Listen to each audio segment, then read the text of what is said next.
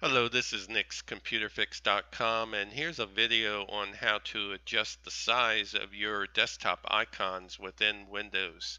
Quick and easy. Okay, I'm going to go ahead and show you two different methods in this video on how to adjust the size of your desktop icons. The first is right-click on your desktop, and a menu pops up. Click on View and select Large, Medium, or Small Icons.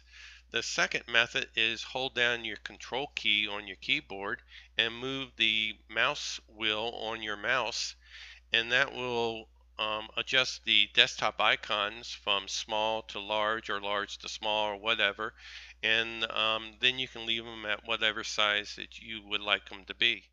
Okay, let me go ahead and put these back to medium size, and I want to point out that you may or may not have to move your icons back to a location where you like to have them once you make an adjustment.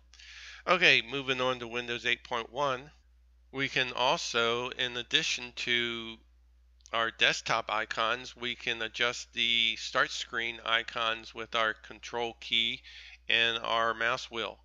Now, the same methods can be used on the Windows 8.1 desktop as we did in Windows 10.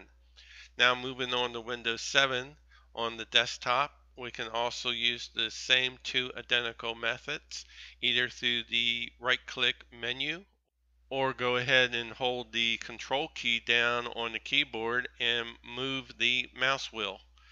Again, you may have to adjust the location of your icons as well. Alright, that's the end of this tutorial.